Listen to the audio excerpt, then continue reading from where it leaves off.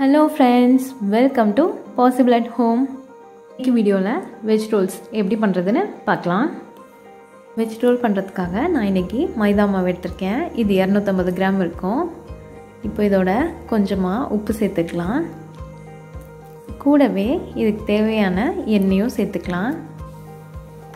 எண்ணெய் சேர்த்ததுக்கு அப்புறமா இத ஃபுல்லா நல்லா இந்த மாதிரி கலந்து விட்டுக்கோங்க. இந்த மாதிரி கலந்ததுக்கு அப்புறம் கொஞ்சம் கொஞ்சமா தண்ணி சேர்த்து இத நல்லா சப்பாத்தி மாவு பதத்துக்கு பிசைஞ்சு எடுத்துக்கலாம். நல்லா இந்த பதத்துக்கு வர மாதிரி பிசைஞ்சு எடுத்துக்கோங்க. இப்போ இது இருக்கட்டும் फ्रेंड्स, நாம இந்த உள்ள வச்சு ஸ்டஃப் பண்ண வெஜஸ்லாம் ரெடி பண்ணிடலாம். ஒரு panல எண்ணெயை சூடு பண்ணி எண்ணெய் சூடானதும் அதுல கொஞ்சமா சீரகம் சேர்த்துக்கலாம். சீரகம் நல்லா பொரிஞ்சதுக்கு அப்புறமா கட் பண்ணி வச்சிருக்க வெங்காயம் நல்லா இந்த மாதிரி வதக்கிக்கோங்க.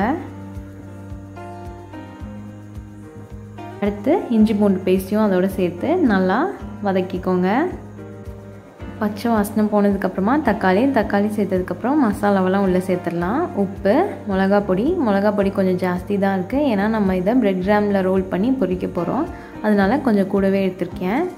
அப்புறம் கரம் மசாலா இதெல்லாத்தையும் உள்ள சேர்த்துடலாம்.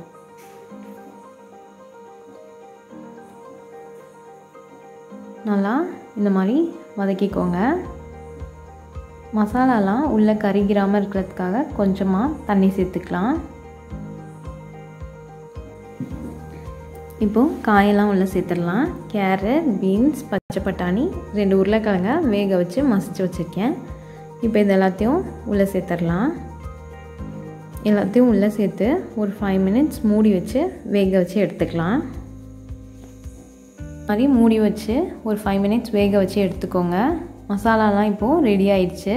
இந்த ஸ்டேஜ்ல நாம அடுப்பை ஆஃப் பண்ணிட்டு வாங்க இத ஃபுல்லா ஸ்டஃப் பண்ணி எடுத்துக்கலாம். இந்த மாதிரி மாவெல்லாம் பிரிச்சு உருட்டி வச்சுக்கோங்க. இது வந்து பிரெட் கிராம்ஸ். 4 ஸ்லைஸ் பிரெட்டை மிக்ஸில அடிச்சா பிரெட் கிராம்ஸ் கிடைச்சிரும்.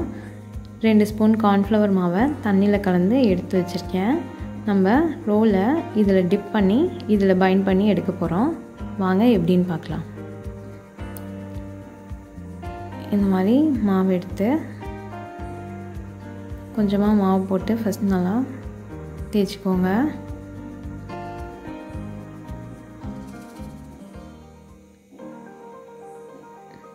எந்த அளவுக்கு உங்களால மெலிசா தேய்க்க முடியுமோ அந்த அளவுக்கு மெலிசா தேய்ச்சுக்கோங்க. மொத்தமா இருந்தா வேகாம போயிடும்.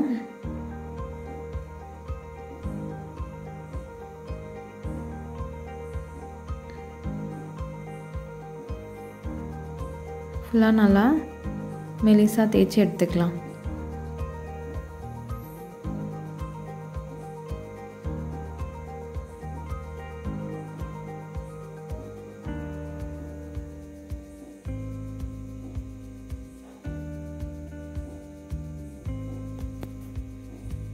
இப்போ நாம ரெடி பண்ணி வச்சிருக்க மசாலாவெல்லாம் உள்ள சேர்த்துடலாம்.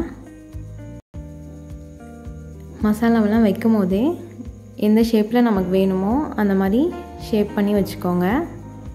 வச்சுட்டு இப்போ கீழேருந்து எடுத்து ஃபஸ்ட்டு ஃபோல்ட் பண்ணிடலாம். இப்போது 2 சைடையும் நல்லா மடித்து விட்டுடலாம்.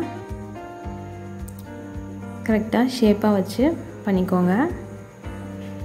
அடுத்து கீழேருந்து அப்படியே சுற்றிட்டு வந்துடலாம்.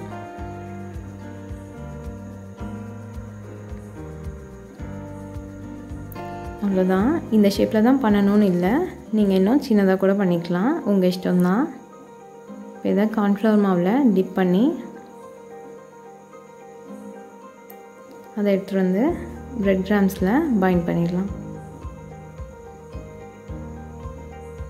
ஃபுல்லாக இந்த மாதிரி வச்சுட்டு அவ்வளோதான், ரெடி ஆயிடுச்சு. இதே மாதிரி எல்லாமே பண்ணிக்கலாம்.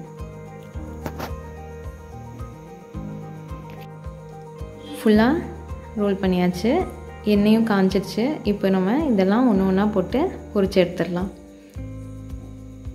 ஒன்று ஒன்றா எடுத்துகிட்டு போய் ஸ்லோவாக எண்ணெய் பக்கத்தில் வச்சு போட்டுடலாம்.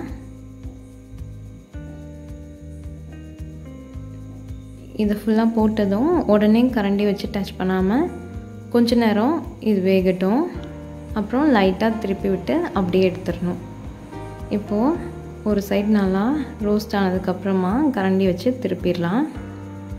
நல்லா 2 சைடும் வேகிற மாதிரி ஸ்லோவாக பரட்டி விட்டுக்கலாம். பார்க்குறதுக்கே கலர் நல்லா சேஞ்ச் ஆயிடுச்சு.